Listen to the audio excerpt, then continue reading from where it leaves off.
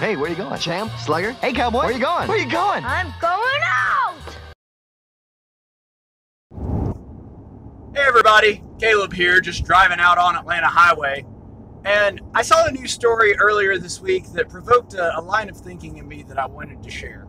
I don't know how many of you have been following the Capitol Hill Autonomous Zone in Seattle, but one thing that I found really interesting is despite having the word autonomous in their name, they're not very autonomous.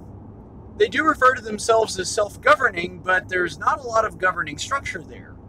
And when they did, unfortunately, have a real incident where there were people in danger and citizens needed help, they didn't have people to adequately police, and that meant that they couldn't find the shooter and stop it in time. And they also did not have the ability to take care of, they didn't have emergency care for the people that were injured, and it took them a while to be able to get in there. They've also had issues with sustaining themselves in regards to things like food.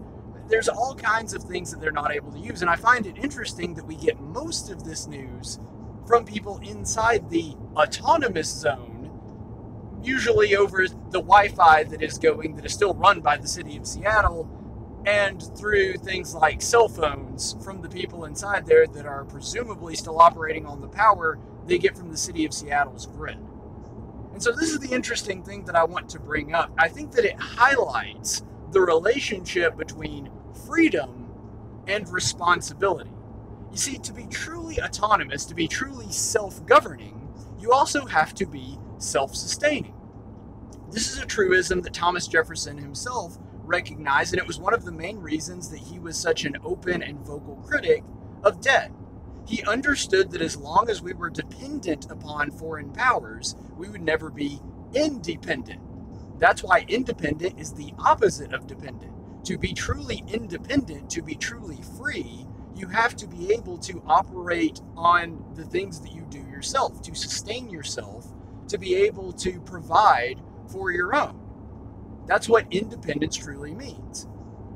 And the thing that has been very disappointing to me in the past several decades is we seem to have a whole lot of people that just don't care about independence. They don't really care about freedom. Sadly, this is true in a lot of ways for people in my own generation. There are a lot of people about my age and younger that don't have a problem with moving back home and not living out on their own, not making a living for themselves, just kind of cruising along depending on someone else.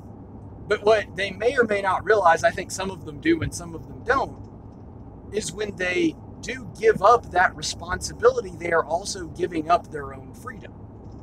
That's why when you hear parents say, well, you live under my house, you live by my rules, well, that's true for a number of reasons. If they're going to be providing for you, then they get to make some of the rules by which you live your life.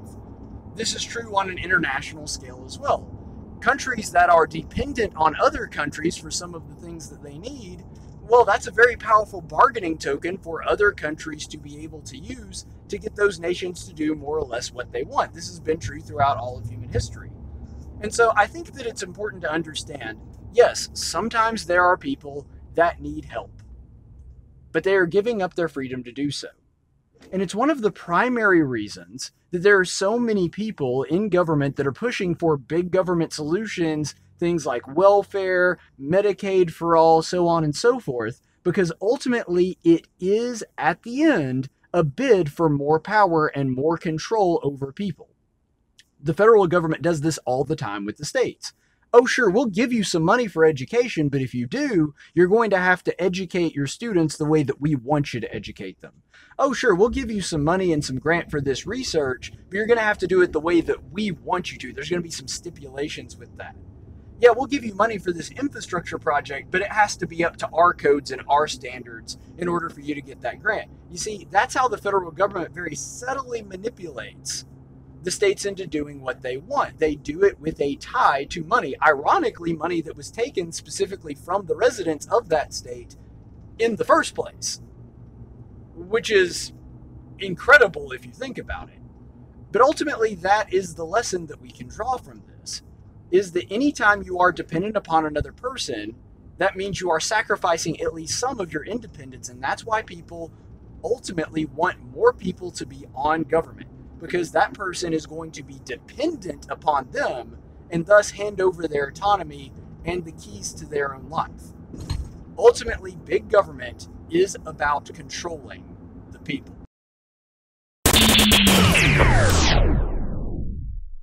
Hey, if you liked this video, then you should press the like button. I mean, that's literally what it's there for. If you liked the video but didn't hit the like button, then it's like getting great service but not tipping your waiter. Except liking is free, and so is subscribing and hitting the notification bell. So if you're enjoying my content but not liking my video, there's really only one explanation. It's because I'm black, isn't it?